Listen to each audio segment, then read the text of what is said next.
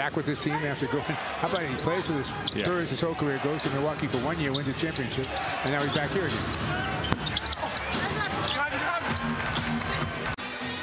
Forbes under 10 to shoot here. He attacks on Grant Williams, cuts it inside. Eubanks blocked from behind. Williams, and then Langford over the top, knocks it away from Keldon Johnson.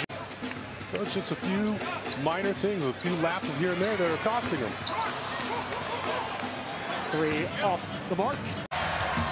Well, the Celtics, Sean, whoever gave them the Thanksgiving meal are doing the Spurs a great favor right now. Yesterday. Give them a big tip. Bryn Forbes around the screen. Too strong with that perimeter jumper. Josh Primo, who's played all of 9 minutes in the NBA, though he has now played 4 games in the G League for the Austin Spurs and getting quality minutes as Langford's off the mark there. Keldon Johnson, after another Jaylen Brown miss, spots Bryn Forbes, corner 3. A long rebound by Romeo Langford, who just checked in a moment ago. Tatum, as the double team comes, spots an open Langford, and he drains the 3.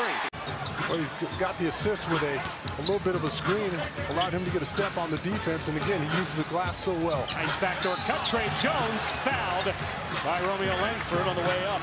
Looked like he was trying to rush that shot. Wasn't quite in his hands like he wanted it before he let it go. Bryn Forbes lets that one go.